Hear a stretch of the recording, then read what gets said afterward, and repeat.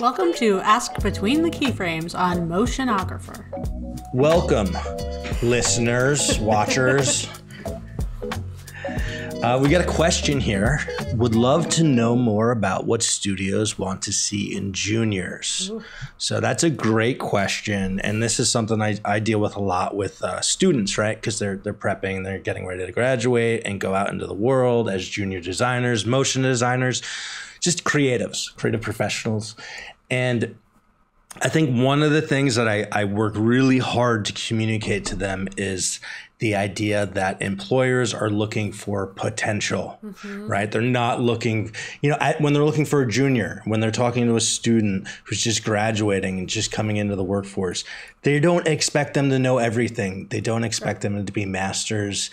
And that really what they're looking for is what they can bring and what they see they can grow into. And a lot of it is the excitement, right? Like in the passion and we've talked about this a lot, this idea that it's like, you're bringing someone into the studio because they're going to contribute to the culture, right? They're going to bring fresh energy, fresh eyes, fresh enthusiasm. Yeah, it's always fun around this time of year. So like the spring when you are starting to look at junior artist portfolios, seniors coming out of school.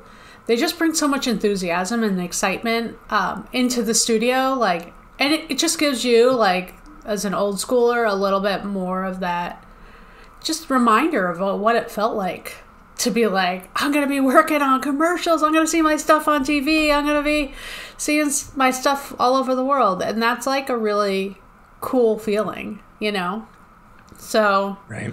It's really fun to be able to watch it through their eyes.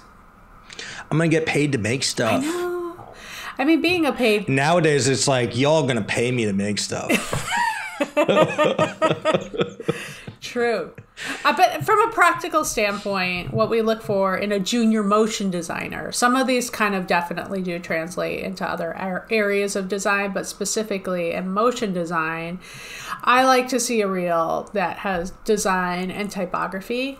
But some motion design studios like to see more illustration and even cell animation. So, it's really important for you to kind of focus your aim based on your skill sets and where you've developed to the right studio that's a good fit. So for us, we love to see design, typography in After Effects.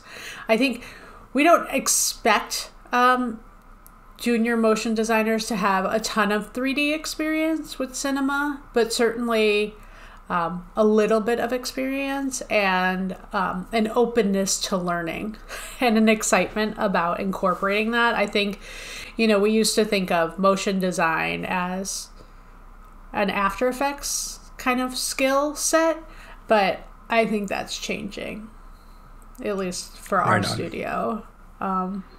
Right on. And I think that makes sense. That's what I've seen talking to different studios or recruiting talent. The other thing I was going to say is about portfolio websites and social media, right? Mm-hmm. As an extension of your portfolio.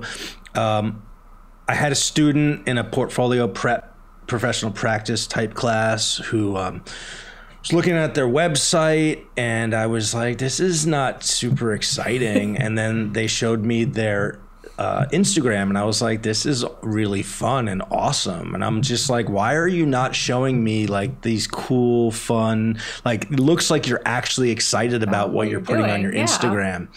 And they were like, I can do that? And I was like, yeah, it's your website. And in fact, they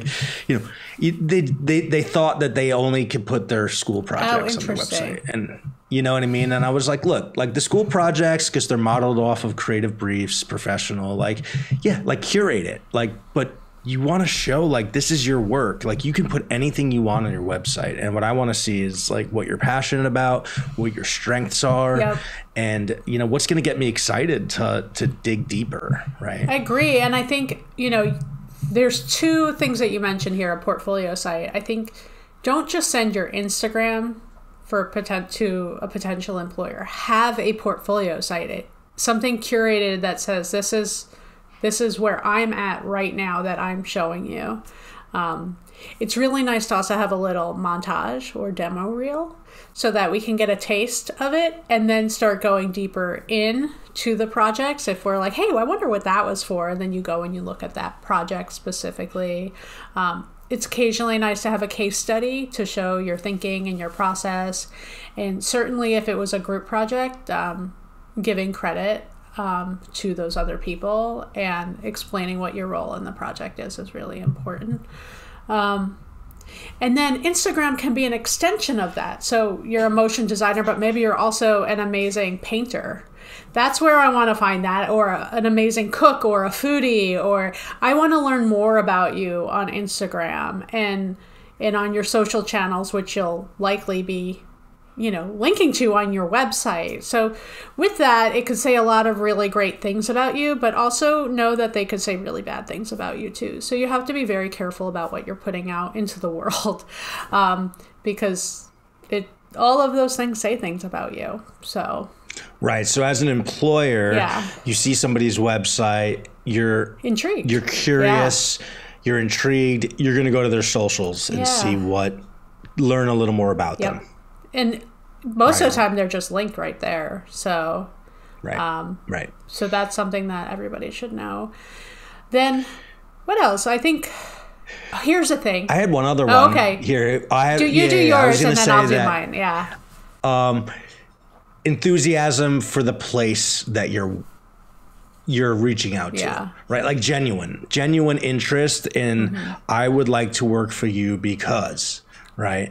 I think that people want to know that. Employers want to know that you really are interested in being there and want to be a part of it. And I think communicating that, clearly, concisely, and with excitement. With excitement, yeah. I totally agree with that. The other thing that we've been seeing just always historically is this, there might be a low-res image on their website, or the render in a montage isn't quite right. And you could see that they just didn't fix it. Or remove it completely. Like if you don't have the high res of something, like you shouldn't be showing it. Like anything that is embarrassing to be showing, you shouldn't be showing. You know what I mean? Because it's not just the work itself that says something about you. It's how the work is handled. So if you didn't care enough to like up-res something or fix a mistake, then that says something about how you operate. Attention to details, right? Like that, precision. And then of course, soft skills, right? Like you, and this is one of those things I know for me as a professor, we talk about it, but it's a different environment. Like I don't always know the way somebody's going to act in a class doesn't always necessarily translate into the job, and that reliability is the most important thing, that you're going to show up in time, that you're going to be able to complete tasks that you're asked to, that you're going to communicate effectively within a team and just be a team player, right? Like huge. Big time. Huge. And there's very little we have to go off of that through the interview process. So how you communicate with us is like baseline. So much of what we're judging you based on. So if we email you, do you get back to us in 24 hours? Do you get back to us at all? Like, if you are on the phone with us and we have, 5 questions for you, you should come prepared with some questions for us. Ask about our culture. Ask about this. Ask about what Chicago's like. Ask about all these different things so that it feels like we're getting a two-way reciprocal conversation here to get a sense of what it would be like to just be around you all the time. Right on. Okay, so that's what we look for in a junior artist. Thank you for asking the question. Yeah, try not to F it up. Don't F it up.